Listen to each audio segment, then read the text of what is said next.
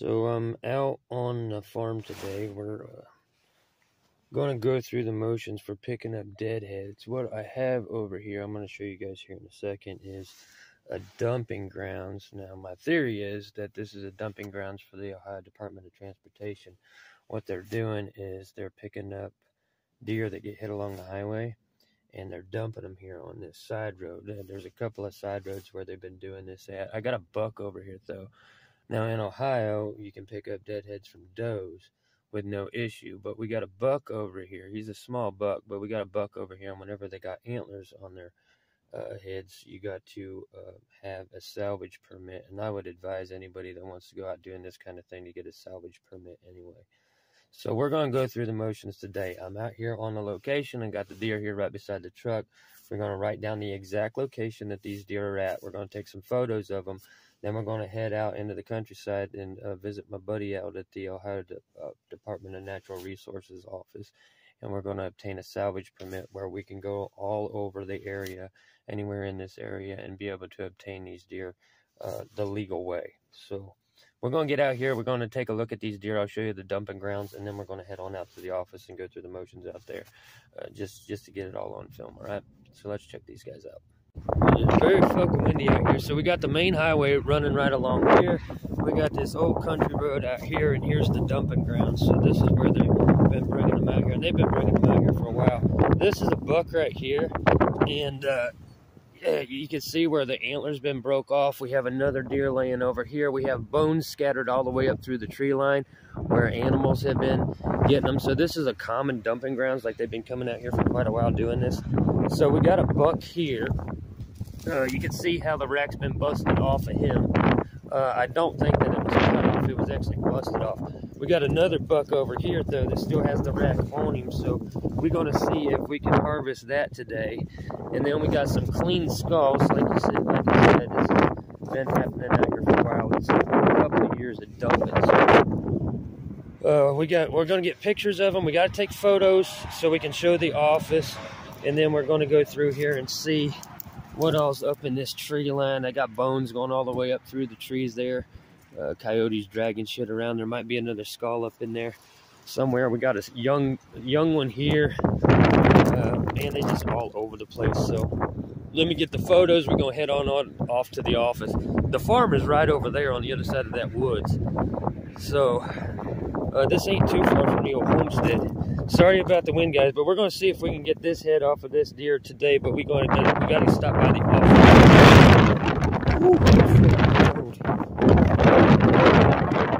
Wide open spaces, ain't nothing blocking that wind at all. So let's hop back in the truck, head on over to the office, see if we can come back and grab this deer. Old Stone Roads, boy. This office is way the fuck out here in the middle of nowhere. Hopefully somebody's around today. It is a Sunday, so I don't know if anybody's going to be at the office or not. If they're not here today, then I got a buddy I can call, and we can check on our permit. First thing to try is to stop here at the main office and see what we can do about obtaining a deadhead permit or a salvage permit, whatever you want to call it, and see if we can go pick up that buck. I don't know if we're going to be able to do it today or not. Not going as smoothly as planned, so there's nobody here at the office.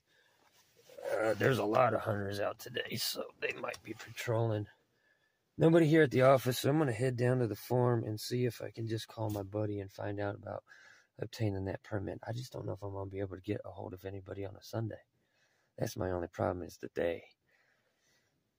Either way, the buck ain't going nowhere.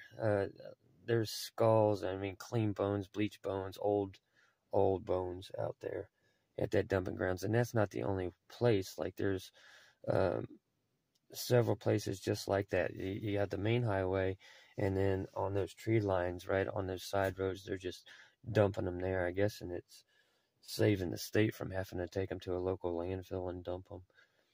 I don't like the notion because of chronic waste disease and other things like that. But if we can go out there and harvest us some deadheads and you know, get the racks, all the better. I'll go out there and cut them off. But we want to make sure we do it the legal way. So until I get in touch with somebody, I'm hoping that buck stays right where it's at.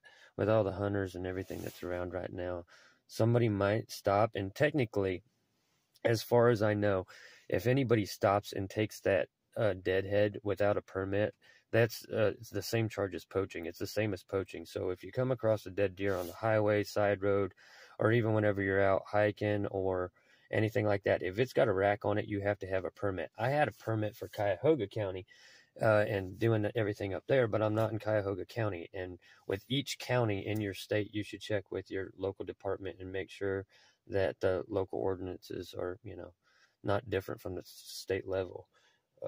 As far as I know, every county in my state, you have to have a permit to get to take a skull that has a rack on it. So the does, fine, you can grab those all day long, every day, nobody's going to say anything. But if they find you with a buck skull or a buck deadhead and you don't have a permit to pick that thing up, they're going to charge you with poaching.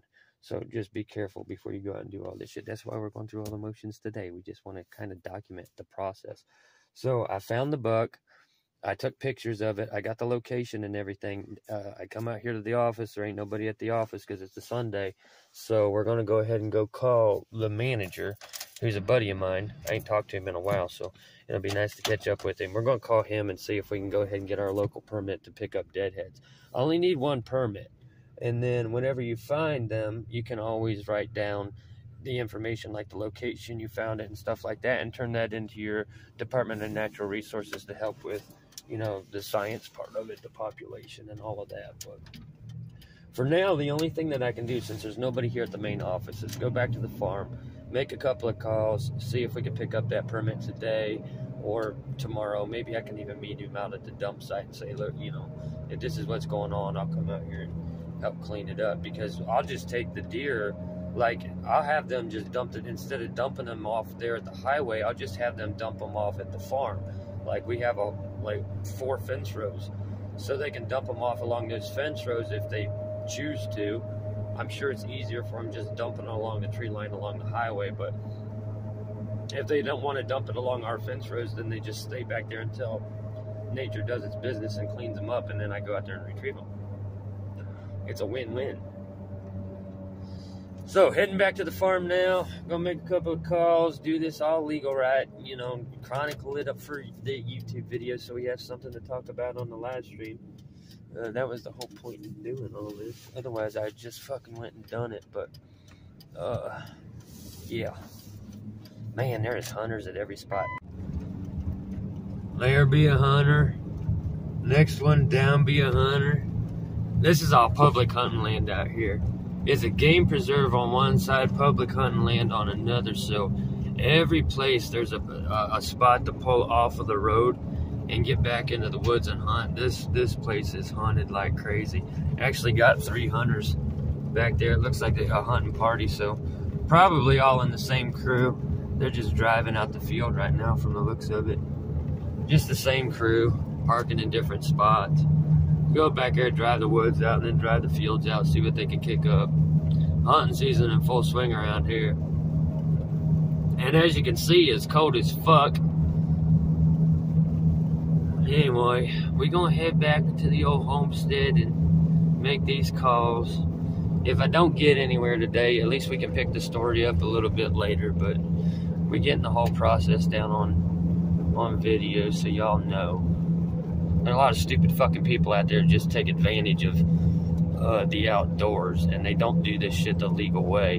And I just don't know of, now I don't know a lot about every state, but I just don't know of any state where you don't have to have a permit to obtain a deadhead. I would definitely double check with your local office, wildlife manager, whoever you can get in touch with. Even your local sheriff station might be able to let you know if you can pick up deadheads, especially bucks that still have the rack on the skull.